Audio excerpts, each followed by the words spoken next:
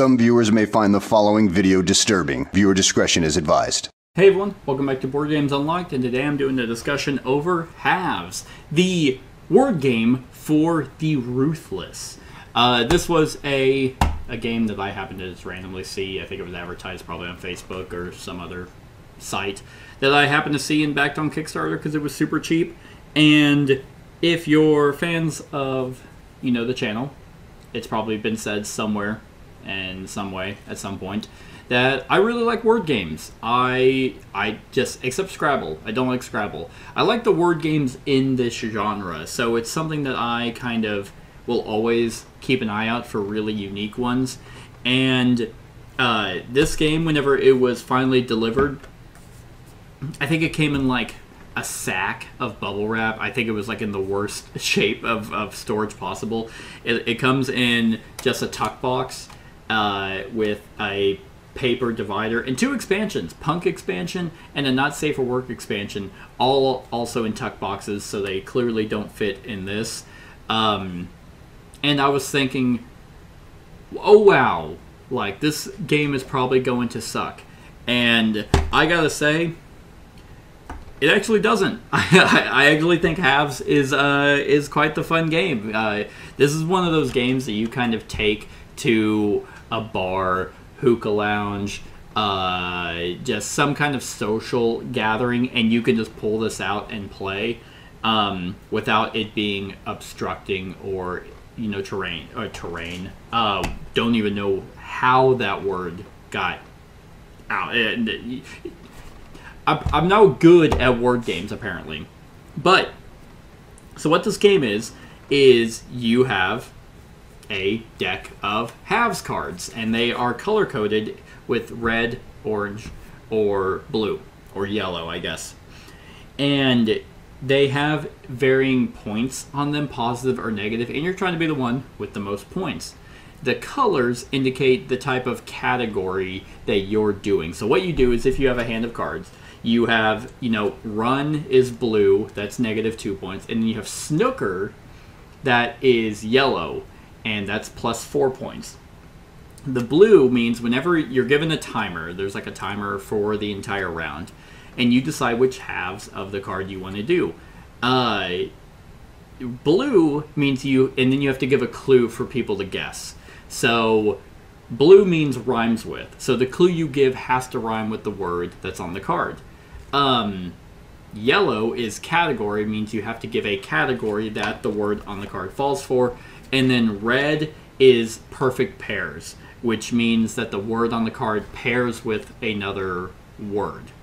And it's actually kind of interesting because the clues you're giving, if they're negative points, whoever guesses the word will get the card. So if they're negative, you want people to guess, so you give an easier clue to give to them.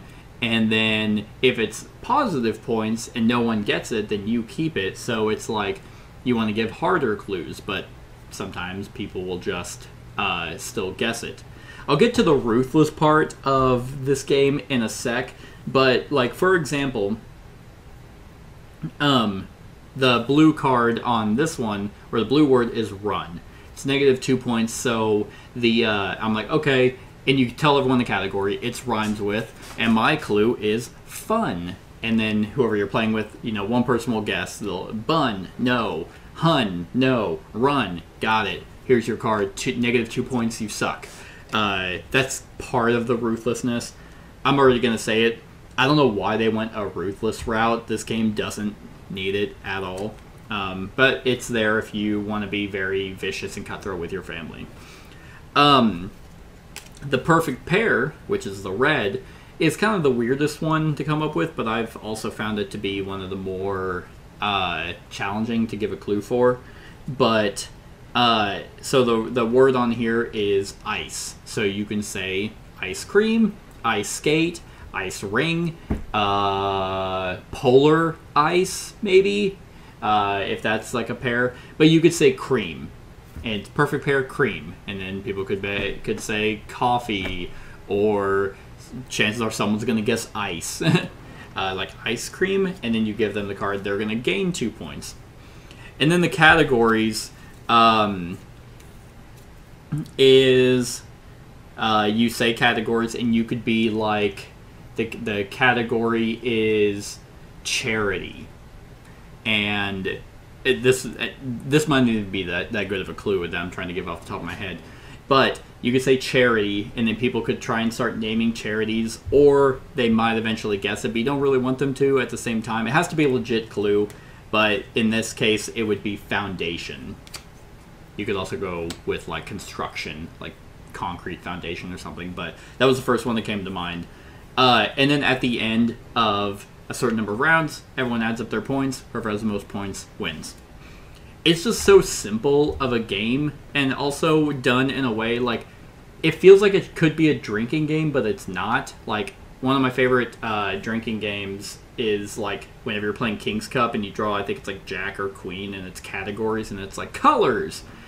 I like that that's thrown in here. I like the fact that it's just different ways to utilize words, rhyming, and then the perfect pairs, and then the categories. All done in just like a really simple game. That my favorite part about word games is the fact that they're going to be different depending on who you're playing with. The clues that everyone's going to give are going to be different, and eventually, if you play with the same people, though, the clues you give, people will start, catching on to the ways that you personally give clues, and that's what I really like. Now, I mentioned it's a word game for the Ruthless. There's a fourth color on here, and it is the black color. That is a trap card. Some of these cards in the deck have traps on them, like, for example, swap. Swap any banked card with any other banked card on the table. So if you have a -5 card and someone has a +4 card, you play swap and you can swap those. That's what's in here. Spin. Spin a card in a bank on the table to change its value. So if someone had a +4 up at the top, like if they had they got the foundation that's +4, you play spin, it rotates, now it's a -2.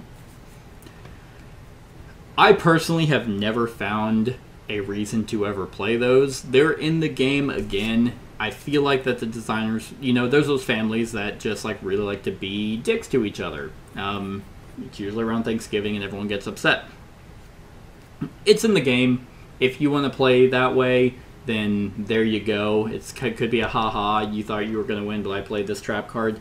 But I will say you don't have to. Like, you can just outright, because I like the fact that at least the traps aren't the whole card. So, for example, on the top of this, wash is a perfect pair card that's a +4. But on the other side, it's the spin. So you could just outright ignore the trap and just do the top card. They could have done it where it's like, yeah, we're really going to go in on the cutthroat, ruthless nature of this game, and the whole card is black. It's all traps, and that would just be kind of annoying. So, very quick discussion here. I think Halves is a lot of fun. They do have, like I mentioned, the 2 expansions, which are Punk. I don't even know how they got Punk. And Not Safe for Work, which are just things like Dick and Perfect Pairs, Necklace, Pearl, probably on there. Like, just categories, big, just things like that, where it's like, it's obviously just not safe for work cards. Punk is a little weird of just a category, but it's an expansion. So, tiny box, tiny word game, but different from some that I've played. On a scale of 1 to 10, I'm going to give Halves a 7. I think it's a very good, or not very good, I think it's a good, good little card game. And small enough to kind of carry around, and if you're going out, to a kind of public, more boisterous area, you can just pack this and be like, hey, let's just play this quick word game. Other than that, let me know what you think of the game in the comments below. Other than that, like, comment, share, and subscribe, and have a wonderful whatever time of day it is for you. Hey everyone, thank you for watching, and I really hope that you enjoyed the video. If you would like to see more of my content, go ahead and click that subscribe button and the bell to be notified whenever I upload any new content. If you feel like supporting the channel, you can go ahead and click that Patreon link to be taken to my Patreon, and any help is truly appreciated. Other than that, stick around for any other run-throughs or reviews or cool top 10s or whatever I feel like putting on. Other than that, like, comment, share, and subscribe, and have a wonderful whatever time of day it is for you.